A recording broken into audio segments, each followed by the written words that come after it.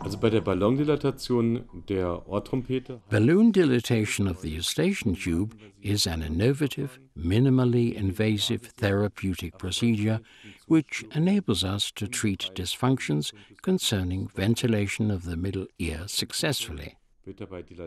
In this procedure, the eustachian tube is dilated using a catheter, which is inserted into the tube during the operation.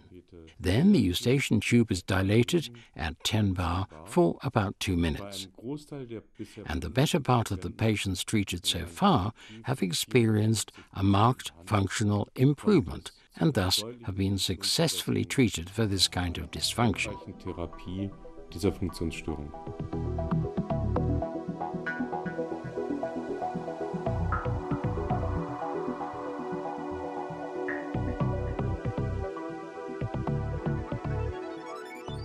The instruments for balloon dilatation of the eustachian tube using a Spiegel and Tice balloon catheter comprise a number of different components. The insertion instrument with defined advance. 3 distally tilted attachments and corresponding optics.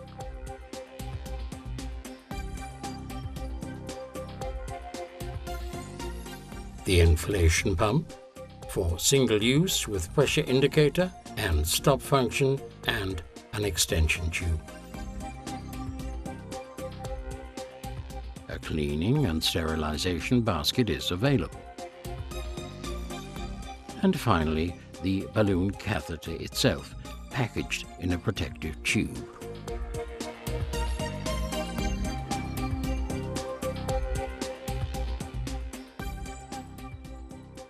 The instruments comprise 3 attachments that are color-coded and tilted at 70, 45, and 30 degrees.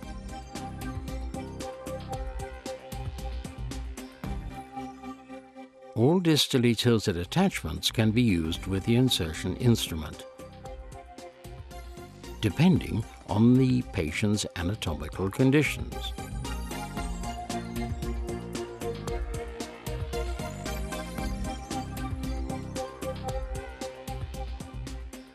After use, the instruments are cleaned in a validated way using the cleaning and sterilization basket.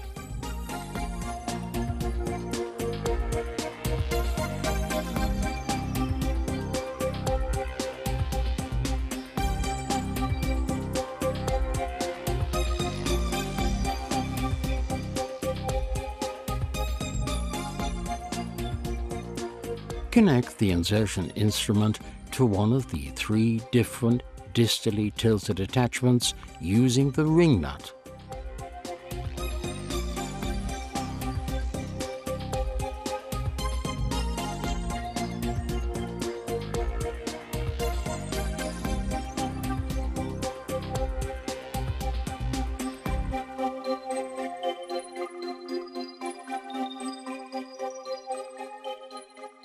Aspire a sufficient amount of physiological saline solution into the piston of the inflation pump.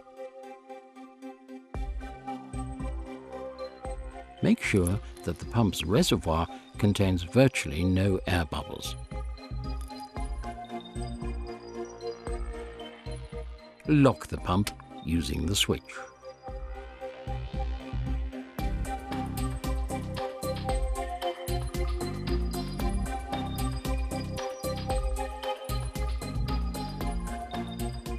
Carefully remove the balloon catheter from its protective tube.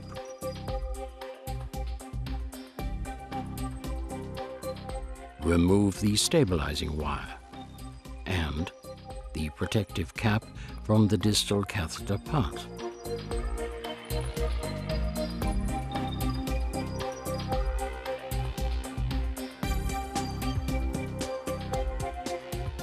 Then insert the catheter into the insertion instrument, making sure that the white shrink tube has been inserted completely. This way it's guaranteed that the balloon is inserted into the eustachian tube in the defined length only and does not damage the mucous membrane in front, since it's completely contained in the instrument.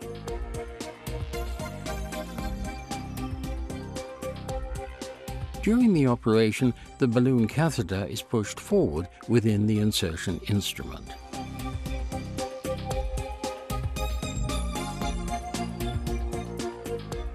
Connect the inflation pump with the catheter either prior to or during the operation. For actual dilatation, put a pressure of 10 bar on the balloon catheter.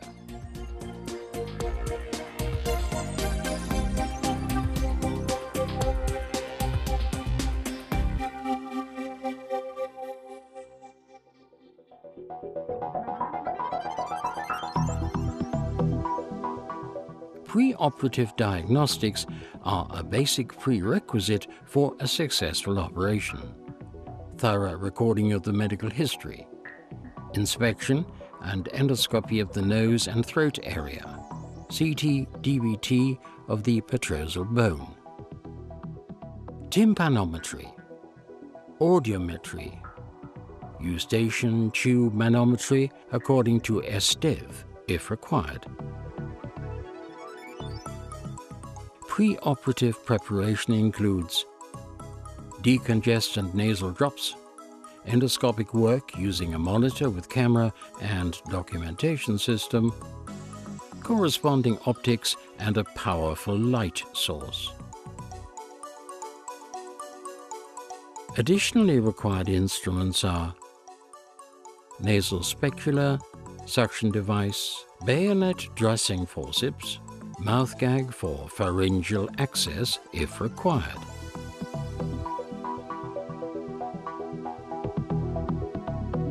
We routinely carry out eustachian tube dilatation using the 45-degree optics and the 45-degree tilted insertion instrument.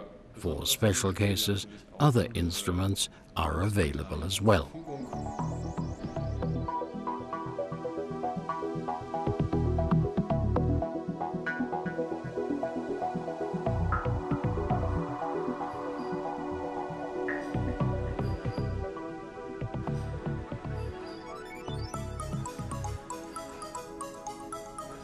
Insert the balloon catheter into the insertion instrument, making sure that the blue arrow at the end sits tight.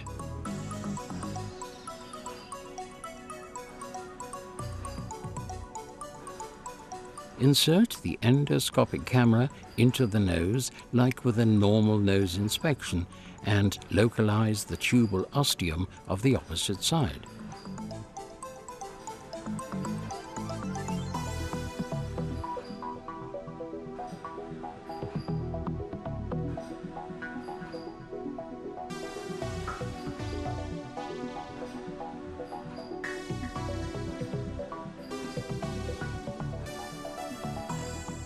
Now insert the insertion instrument with the balloon catheter on the side to be treated, placing it within the ostium of the eustachian tube. Avoid entering the fossa of Rosenmuller.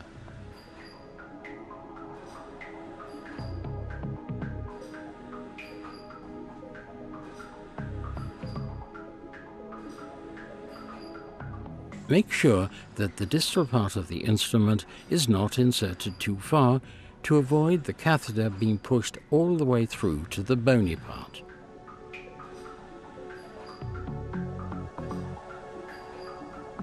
Now push the balloon catheter forward smoothly.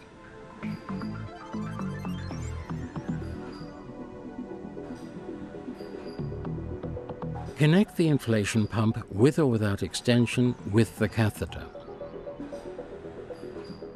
By performing a screwing movement at the inflation pump, now fill the catheter up to a pressure of 10 bar.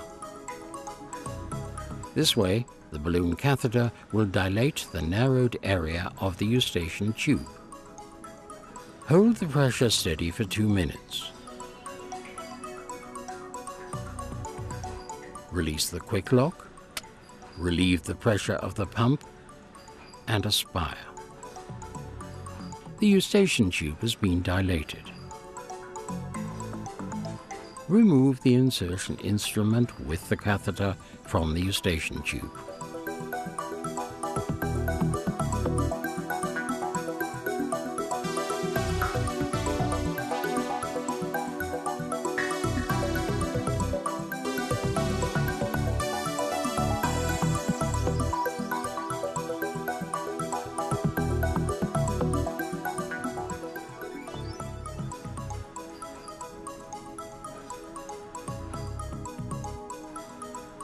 With ipsilateral access, both the endoscopic camera and the balloon catheter are inserted in parallel through the same nostril.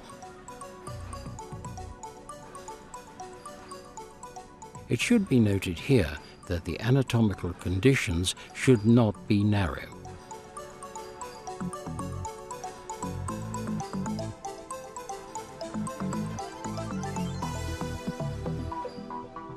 After positioning the catheter within the tubal ostium, the subsequent steps of dilatation are identical with the standard method.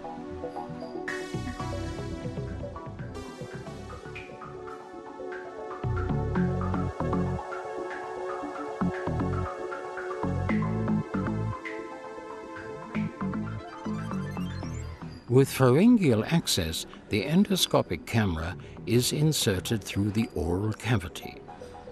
With this method, the tubal openings of both sides are well visible. The balloon catheter itself is inserted endonasally on the side to be treated using the insertion instrument.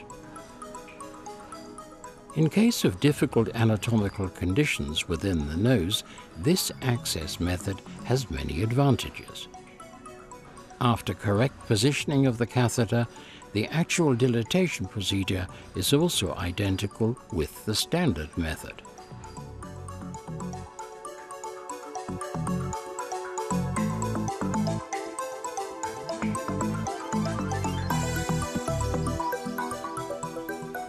In post-operative care, we recommend the Valsalva maneuver regularly, that is 3 to 5 times a day, starting on the second day after the operation. Control examinations should be performed 6 weeks, 6 months, and 1 year after dilatation.